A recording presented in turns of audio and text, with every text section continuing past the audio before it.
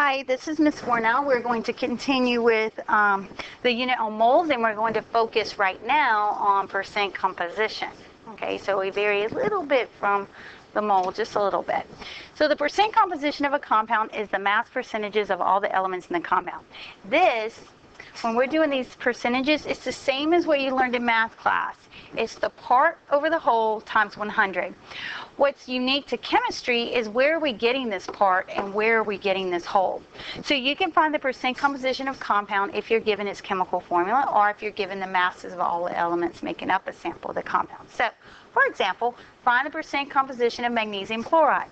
Now, of course, you have to be able to write the formula so that you have the correct ratios and masses. So we have magnesium chloride here. So what we'll do is we'll start just like we did when we did the molar mass. We'll write down each element. We'll say, well, how many magnesiums are in magnesium chloride? 1. What's the mass of each one? Well, we would go to the periodic table, which you should have out. Let me say you should have out your periodic table, a calculator, and paper to be writing this down. So find magnesium, and you'll find that it's 24.30. And so since there's only one of them, it's 24.30. And then for chlorine, in the formula you have 2 chlorine. And if you look on the periodic table, not if, look on the periodic table now, and you'll see it's 35.45. Okay, and when you multiply 35.45 times 2, let me go ahead and do that. 35.45 times 2, you get 70.9. Okay. And so we'll add that 70.9 plus 24.30. And we get 95.20. Now that's the molar mass, okay? That's the mass of the whole compound. When we do percent composition, we want it for each element. So how much of that 95.2 is magnesium? It's 24.30. So we'll take the 24.30 and divide it by the whole amount, which is 95.20. And when we get that, we'll multiply it by 100. And when you do that, you'll find that it is 25.53% magnesium. So when we do the percent composition for chlorine, we say, well, how much of the 95.20 is chlorine? 70.90. So we take the 70.90, which is the part, divide it by the whole amount. And once we do that, we multiply it by 100. And we'll find that that percentage is 74.47% is chlorine. Okay. There's different ways you can show this work, but you do have to show all the work. Find the percent composition of aluminum in aluminum sulfate. So we have to make sure we can write the formula correctly. Aluminum sulfate is Al. Sulfate is has a -2 charge. And aluminum has a 3 charge. So this is what it looks like. But we just want the percent composition of aluminum in there. So when we go to do this, we could just say, well, I'm going to show you an alternate way to do this. How much of it is aluminum? Well, we have 2 aluminums times the 26.98. That's the part over the whole amount, okay? So then what we can do is say, well, how much is it of it is the whole amount? Well, we have 2 aluminums times 26.98, plus we have 3 sulfurs, which is 32.06, plus we have 12, 3 times 4, 12 oxygen at 16.00. We can divide that, multiply it by 100, and we'll find that the percent composition of aluminum and aluminum sulfate is 15.77%. You could have worked this the way I worked the previous. You could have figured out aluminum, sulfur, and oxygen and worked it the same way. I'm just showing you different ways you can show percent composition. Now, the next question says, well, how many grams of aluminum are in 250 grams of aluminum sulfate? Well, since we know the percent of aluminum sulfate, we know the percent of aluminum in aluminum sulfate. We'll just take that 15.77, which since it's a percent, we know that that means 15.77 over 100.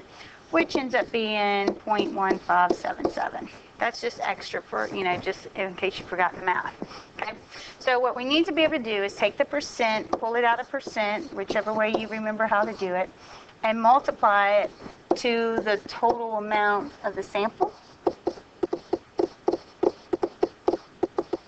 And when we do that, we find that it is 39.4 grams. Aluminum. Notice that I paid attention to significant digits, I put a unit, and I wrote the substance. So what is 15.77% of 250? Why, it's 39.4. So you should pause the video and try working this one. It says how many grams of calcium or in 45.6 grams of calcium nitride.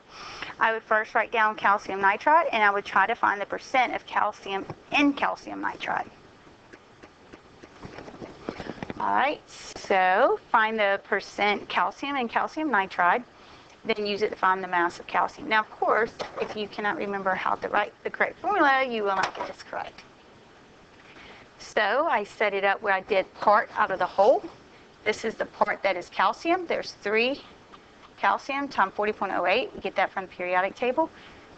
Over the whole amount is the molar mass of the whole thing. I find that it's 81.10% is calcium. So we take that percentage, pull it out of its percentage format, and multiply it against the amount in the problem, and we find it's 37.0 grams calcium. Now I'm going to show you another way, because I love dimensional analysis, so I'm going to show you this. You could have started by writing down your given of grams of calcium nitride. Okay, so watch this. If you like dimensional analysis, which I do, so you write down your given. You're not in moles, so I converted to moles.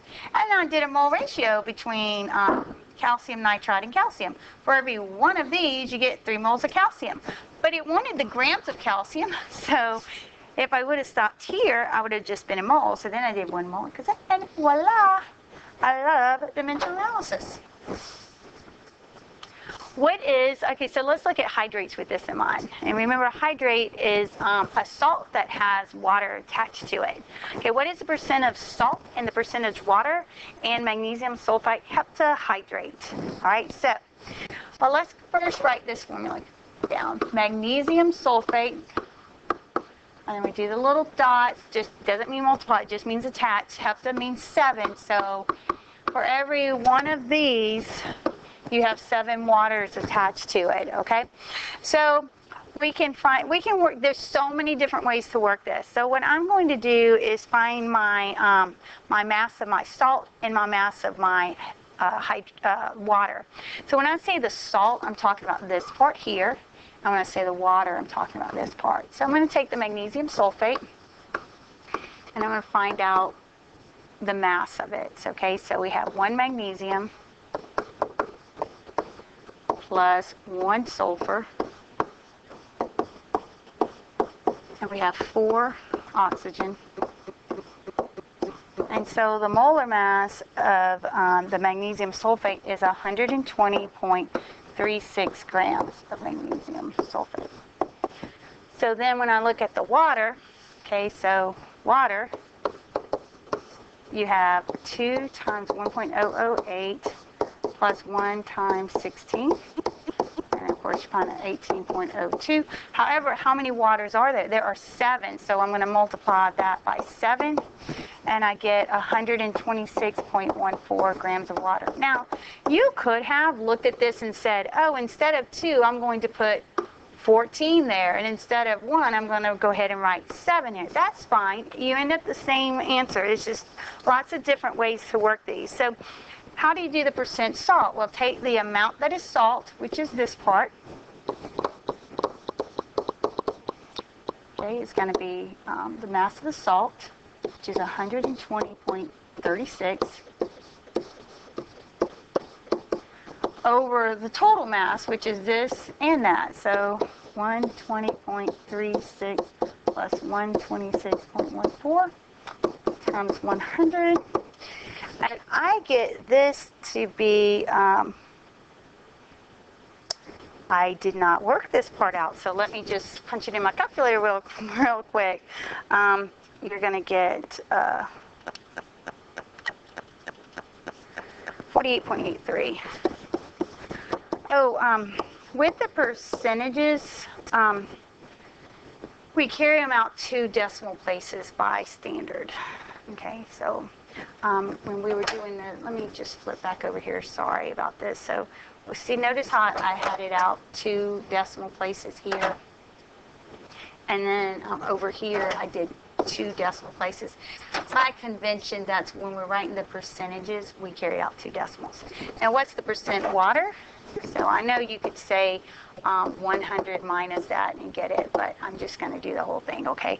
So it's going to be 126.14 over the 120.36 plus 126.14 times 100. And there I get 51.17% is water. Okay, so that's the hydrate. You know, there are lots of different ways to work this problem. You just make sure you have your work there to support whichever method you're doing. This concludes video 3. Be sure you took in-depth and high-quality notes. Have good example problems in your notes. And be sure to just come in with questions. We have lots of practice for you to do over this.